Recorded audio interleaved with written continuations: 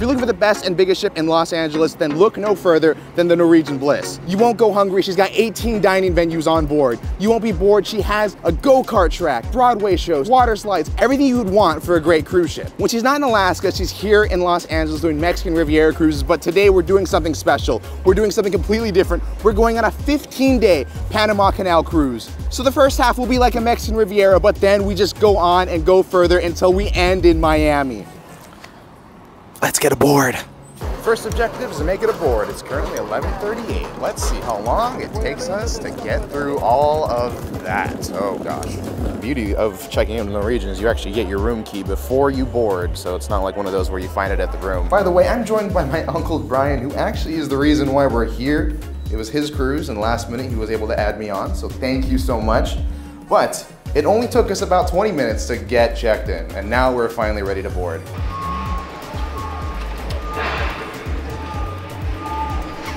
Welcome aboard the Norwegian Bliss. Already getting thrown to our muster stations, which is the E-muster, so we automatically have to report there. Like, seriously, get on and there's signs pointing every which way. We're G6, so we're gonna find that hopefully pretty quickly.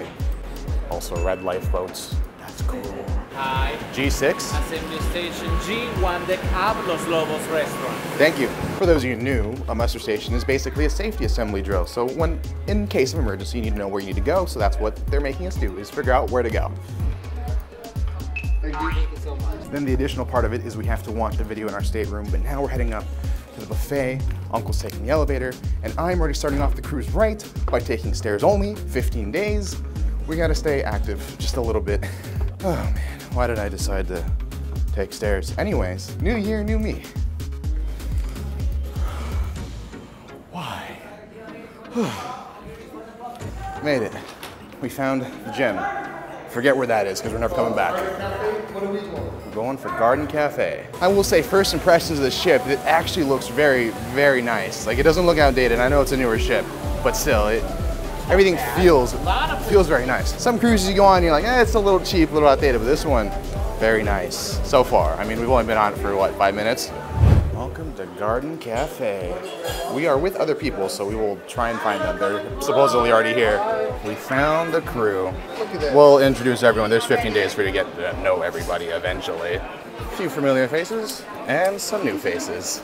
It was really crowded as we came in. It was really hard to find a seat, but the servers that are walking around saw us waiting and just chatting with our friends and family, and they said, oh, there's a table open for you. And they held the table for us, waved us down, brought us over, and then we sat at an open table. I don't think I've ever seen that, ever. I've walked around countless amount of times on Royal, on Carnival, and chairs have been filled, and crew members will just kind of look at you and brush you off. But on this ship, maybe within 5 minutes, they were like, you need a seat, we'll help you get one. I think it's a sign of things to come. This is gonna be a really great 15 days if the service is like this already. But what I do want to mention is the food. There's a lot of great options. I didn't get much. I didn't get certainly anything that is healthy.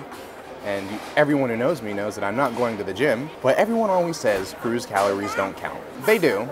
I just don't know how to do math, so we'll just go with that. But the fact that they had sirloin and it didn't look like it was burnt to death is a good sign, at least to me. I mean, some people like their meat that way. I mean, if you like it wrong, then, you know, it's to each their own, but sirloin, chicken tender, and fries. What a great start to a cruise.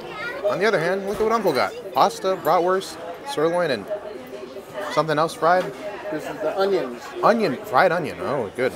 Any good? For lunch, it's very good. Bratwurst is good. The onions, really good. Pasta, for now. Alrighty, post-lunch, I haven't talked since lunch. We have pretty much been setting up Wi-Fi for everyone's devices, because there's 8 of us, and then we've also been setting up the chat messages, which, by the way, Norwegian Cruise Line charges you $10, $9.75 a person, or per device, to message and call each other. Though we're finding it's not the greatest. As we go on further, we'll find out really how it goes. We got 15 days to figure it out, but so far, not a good sign. Then the second thing is we had to figure out our dining reservations. So Norwegian Cruise Line is known for the freestyle dining, which is great because you can kind of book reservations and go wherever you want, whenever you want. You don't have to make reservations, you can just show up. We did make reservations, but we made reservations across multiple different cabins, and you could see where that goes. So we're swapping back and forth in everyone's cabins to try to get everyone's reservations aligned. So after a whole nightmare, We finally got it through, so we have 5 different specialty restaurants all throughout the cruise, and I am so just mind numb from having all this thinking and figuring all this stuff out with the app, with the reservations. It's a lot.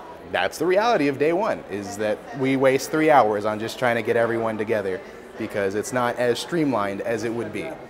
So lesson to you, come prepared, make the reservations early in advance, and do it all under one person so that way it's just much smoother. So one person can make reservations for the entire group, and that's just the best way to go about it. Thankfully, in the teppanyaki room, we were able to talk to a hostess, and she helped clear everything out, and everything's smooth. So seriously, for the next 15 days, all our dining is just, it's done. We're good. First day headache, but rest of the day easy. Rest of the cruise easy. Meanwhile, like, the 4 of us are trying to figure it out. These 2 yahoos have just been sitting here doing who knows what. Enjoying our life. So we finally made it to the atrium, and just a look. This is where Shore Excursion is. This is where guest service is. Cruise Next is over there. There's a Starbucks. There's an Uncle Brian. They're selling stuff over there. Internet cafe, bar. It's a pretty tight squeeze here. Not the largest atrium in the world, so I thought we were done with things, but we're gonna go figure out internet now because we're having problems with internet. The thing is you get 300 minutes for free, and we paid for the $10 chat feature, and apparently you're not allowed to use it unless you're on the 300 minutes, and then what happens after the 300 minutes? One fun thing after another, but the ship itself has been pretty cool to explore. Not that we've explored much of it, just all the lines and things. Yeah, so next line is we're waiting in the internet cafe. Oh, it's the safety spiel now. Can't fix my phone. Oh yeah, you can't fix it. We're still here. It's 3:30. Checking up my phone.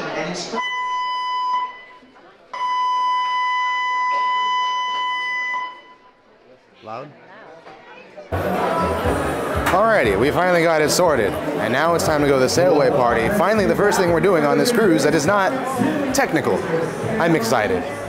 I'm just happy to be aboard. I mean, 15 days, we don't need to have the whole day of fun. We need something to do tomorrow, and the day after, and the day after that, and the day after that, and the day after that. You get the point. 16? Welcome back up to the sky deck. We haven't been up here yet. We haven't done much exploring, so I'm excited, but first, sail away. The party actually just technically started right now, so we don't think we're gonna find a spot. We found our spot. Way back up. One more time!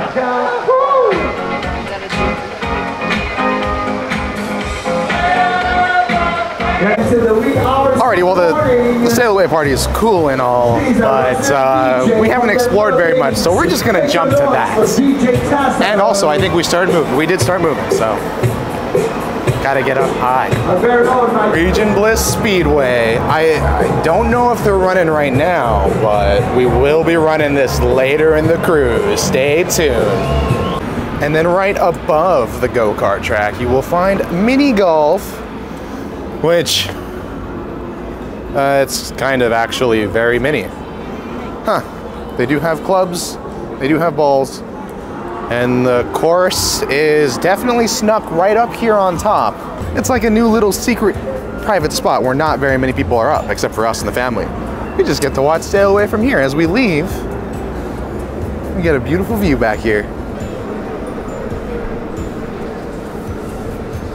This is usually the part of the video where we always look at Los Angeles and say, we'll see you real soon in a few days, in a week or whatever, but literally on this cruise, and it's mind-blowing to me, we will not see Los Angeles again in this series. I mean, yeah, we'll see Los Angeles again real soon, because this is my home port, this is where I live. Next stop is Miami in 2 weeks, which is so far away. I usually always try to exaggerate the ports, like, you know, 3 nights, 4 nights, that's such a long cruise, but it is literally a long cruise this time. This is not exaggeration, this is legitimately what we're doing. By the way, this is Ian. I've just been talking to him and just freaking out. My mind cannot wrap around the idea that we are not coming home to Los Angeles. I've done Navigator, I've done Princess, I've done so many different ships out of this port, even in Long Beach. We see this port all the time, and we won't see it again on this sailing. It's just so weird. Well, and we're going past a Wonder of the World, right? And we're going past Like, the Wonder World. We're doing. That one's pretty cool. I am so happy to be aboard. I am so grateful that we're aboard here. It is going to be an amazing cruise. If you stick around all 15 days, I don't think you'll be sorry. We have a lot planned for it. There's so much exciting things. I'm going to force Ian to do things. I'm forcing you down that slide. that slide is terrifying. That's kind of an interesting slide. That's enough of me ranting. Ceremonial, Los Angeles. We will see you in a long time, not even real soon. So we have come from that side, that's where the mini golf is, the smokestack, and we've come to the Ford to go see something. I don't know what. I'm just following Ian around. He's my guide. He had a chance to explore while I was trying to fix everyone's problems. So they do have a laser tag as we are coming up. There's your map. Whoa, they actually have a map and everything for the laser tag. We'll have to do this at one point. Yeah, exactly. And then here is a Vibe Beach Club, which is, I think you have to pay for it. I don't know what it costs. We'll find out at some point in the cruise and maybe we'll do it. We have 15 days on this cruise, so we have enough time to try everything. But what I did want to mention, along with the Vibe Club, the laser tag and the go-karts do cost additional money. They don't give you any benefits of being on a Panama Canal cruise. So I imagine that both of those things are going to be running quite empty for a lot of the time. So we'll try and get it in when we can, hopefully when it's busier. But we'll see. Hopefully we will definitely do it. I just don't know what the experience is going to be like.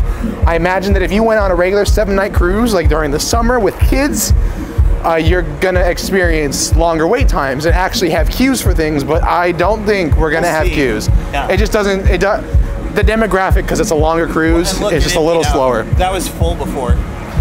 Oh yeah. So it emptied out. So as soon as the party ended, everyone left. They're all gone. Yeah. So we're heading down. One deck below the Garden Cafe, which is the buffet, will be the observation deck. When we walked into the observation lounge and I immediately got distracted by this beauty. Oh, this ship looks familiar. Have you seen it before? I mean, now I have, but... Oh yeah, before. I haven't seen it before this moment. This moment right now, I haven't seen it. We're literally like right here. Oh yeah. So there's one section that we have no access to, and that is the Haven. And that's like that indoor pool area right there that we're not allowed into because we're not suite class. Haven's a suite class and we're poor. We'll never see Haven. We might see Vibe. But there's the rest of the ship that we will actually get to see. Hey, wait a second. They have food. They have drinks and they have little snacks here. What? This was full with like quiche and stuff. They had quiche and bread and stuff. That is so cool. Maybe it's like a more casual spot instead of the buffet, which was really crowded earlier. Here is the main part, the glass in the front. The greatest thing about this is that if you were, say, imagine in Alaska and you wanted a place where you're warm and out of the weather to look out, the observation lounge up on deck 14 is your spot. Deck 15, sorry. I mean, the buffet is right there. You're set. Pull up a chair and camp out. So we're just gonna run back to the rooms before dinner, and I just wanted to mention, look at the little fishies. I'll pause for a second. Look, they're swimming forward, and we are going away from the Ford. So if you're ever lost on Norwegian, and you wanna know if you're going forward or backwards, look at the fish. The fish point forward. Alrighty, welcome to our balcony cabin, which is an accessible cabin. That's why it is much bigger than normal. Of course, you notice Uncle was in his scooter earlier. That's why we have an accessible cabin. He did beat me, so that's why there are some things lying around just a little bit, but it's okay. We're gonna do a quick 60-second room tour. It is nighttime, so we don't actually get to see out the balcony, but the balcony is much bigger. You'll just have to stay tuned for tomorrow. Don't worry. 60-second room tour starting right now. As always, I like to start here in the front for our room tours. Right here, this door you'll notice is actually wider than normal. It's actually also automatic, so if we hit this button, the door will open automatically, but we're not gonna do that here. Makeup room, do not disturb, switch it on and off depending on what you want. This room does require a card in here. I do not like that. Power switch right here. Emergency call button in case of emergency, if help will come. Here's where you find your air conditioning. If you hate your roommate, then just turn off the light switch on them. Here's the bathroom. There is a shower gel, shampoo, clothesline, of course. This head does adjust in height. Tray right here. It is also seamless. You can walk right in or roll right in depending on who you are. Toilet, sink, mirror is angled weird. Towels and stuff like that all over the place. Whoops. Here's your desk, 3 drawers over here, full desk, 3 outlets, 1 international. big mirror, tons of closet space with hangers, 2 beds, lots more storage, a TV, a fridge, a safe, a balcony that's too dark to see, and time. I think we went over by a few seconds. It's been a while since we've done one of these 60-second room tours. I'm sorry it was not as great, but I do go into a full, in-depth, thorough room tour in a separate video, so that way if you're really interested in the cabin, but I do it just because I don't want to spend forever on the room tour. I just want to get out and explore and see the rest of the ship. The room is important, but to me, it's only a place that you sleep. Truly, the rest of the ship is what's important, and if you don't agree with me, then that's why there's a different video. So check out that video in case you're interested, but this cabin is definitely a lot bigger than normal. It is a wheelchair accessible because of Uncle Brian. It's basically like a junior suite. It feels so big in here. There's so much space to roam around in. Of course, that's all by design for the wheelchair. So it's different. It's something that we don't normally do. It's something that I definitely can't do on a regular basis, but something that Uncle does need for, you know, for his convenience. I will say, Norwegian has actually done a great job at designing this cabin to make it really, really, really accessible to those that need it. They really thought about it. Some cabins I've been on and seen, and they're just not, like, they didn't think about anything, and it's just kind of barely put together. But this room, really well done. Really good job by Norwegian. Hats off to them. I guess it's time for dinner. Let's go ahead and get on out. Sorry, we'll see the balcony tomorrow morning. You'll just have to pay attention tomorrow. You'll see it, I promise. But until then, dinner time in the Manhattan dining room. There is so much nuance to every room, whether it be a handicap room or whether it be a basic room. Why not have someone there to help you out through every single step? Visit my website, goodmorningadventure.com/book, and I could be your travel agent for your next cruise. You see all the cruises that I go on, so you know that all of your questions will be answered with a wealth of experience. It doesn't have to be the Bliss. It doesn't even have to be Norwegian. Any cruise line, any cruise ship, I'm there to help. But let's get back to talking about the Norwegian Bliss. Anyways, welcome to Manhattan dining room, and there is a huge line. Thankfully, our family's ahead of us because we are late. Though I saw them walk in, I don't exactly know where they are. We'll figure it out as we go. We made it to dinner. Welcome to the Manhattan dining room for our first dinner of 15 nights. No, I can't do that. I like fluff. They have a bunch of appetizers on the list, and then they have classic entrees, which we think will be on the menu every single night. And then they have today's featured entrees. Fancy. If you feel a little fancier, you could always pay an upcharge to get Cagney Steakhouse dishes, and they have wine recommendations down below. I have no idea what I'm going to get, but I'm sure it'll be good. Also, just wanted to address the menu cover is kind of cool. I like that. That's really cool. The cool thing on Norwegian is they still do the dessert menus. Typically on other cruise lines, on the budget cruise lines at least, they will make you order your appetizer, entree, and dessert all at the same time. So it's kind of cool to get a separate menu for desserts, so not very many options. They do have coffees for you from Starbucks. Alrighty, just got out of dinner. Uncle, was it really good? Very good. Very good. Just a little cold, but very good tasting. He's the pickiest eater, and he said that this is probably one of the best dining rooms that he's had on any cruise. For sure. For sure. He hasn't done Disney yet, though. Yeah, whatever. He has Royal, Princess, and Carnival. We're walking into the atrium on the top deck. Wait, this might not be the atrium, but this is just a really cool view. I'm not really sure where we are. There are stores, but... Oh, there's Ocean Blue. Yeah, I don't know where I'm going. Welcome to the Bliss Theater. I think the Beatles are playing or something.